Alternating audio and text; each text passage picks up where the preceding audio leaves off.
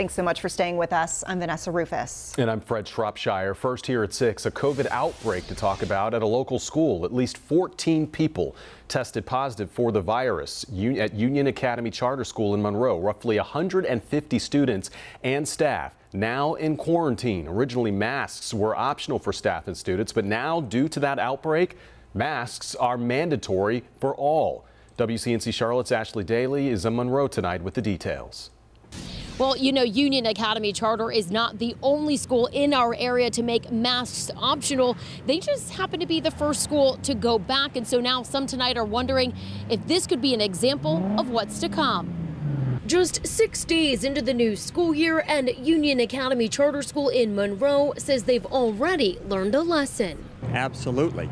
If we had been fully masked, all of our staff and students last week, we would have had 14 or 15 students in quarantine, not 150. John Marshall is the school's headmaster and says originally masks were optional for students and staff when they returned to class July 26th. But now with at least 14 active COVID-19 cases and roughly 150 students and staff in quarantine, the school's board reversed course and masks now mandatory for all.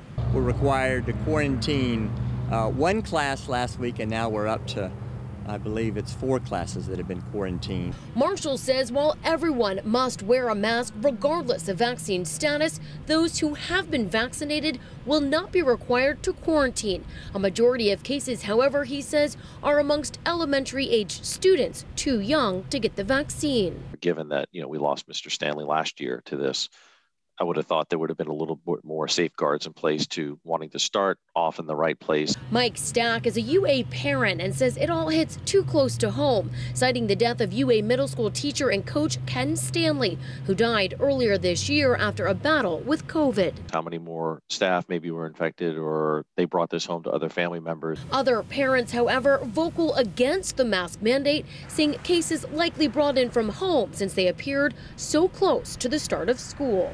I would definitely prefer him to not have to wear it all day. And the headmaster here today telling me that based on the newest CDC guidelines, masks are the safest way to ensure that kids get to stay in person in schools. But you guys, the mask debate far from over. We do know that Ashe County and Alexander County will both be voting on their mask policies later today. Reporting in Monroe, Ashley Daly, WCNC Charlotte.